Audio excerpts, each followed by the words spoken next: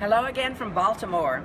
I want to introduce you to someone that has become my favorite artist here. He has such a wonderful story to tell and such beautiful jewelry that he creates, and there's so much variety. So we're going to take a couple of minutes for you to get to know Keith Lewis. Keith, tell us about your beginnings in art. Oh, thanks so much. I really started making jewelry when I was about 12 years old in South Korea. I was on an army base. I was an army brat.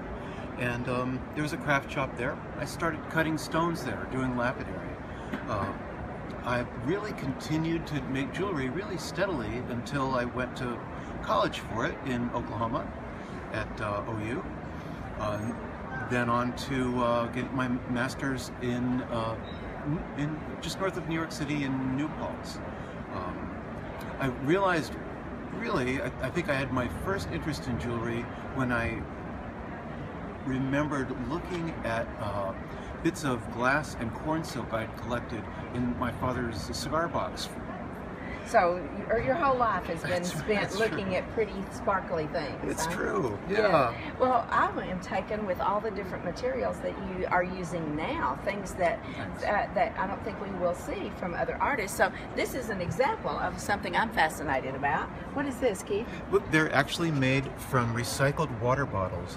I was looking for recycled materials to make jewelry from, and I found a company that grinds up thousands of plastic water bottles into a board, a material used in outdoor signs.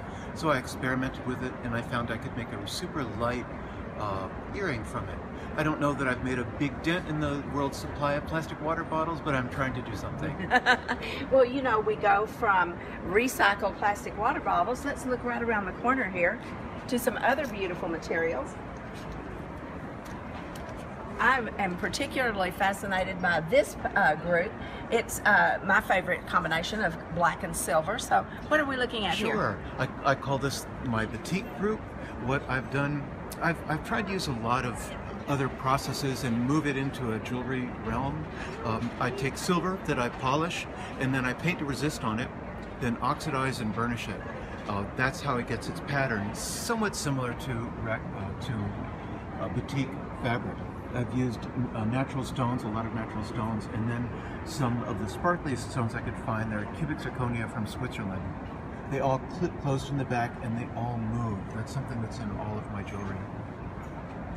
I think you'll find that all of Keith's jewelry is extremely lightweight. It's going to be very comfortable to wear. We have some beautiful colors to offer that I think will take us all through the summer and going into the fall with our special fashion colors. So, Keith, we're looking forward to having you in our store. It's a Thanks pleasure. so much. Pleasure, and I hope you'll stay in my booth. You're doing such a good job of explaining my jewelry. Definitely better than me. So thanks for the opportunity. You're very welcome.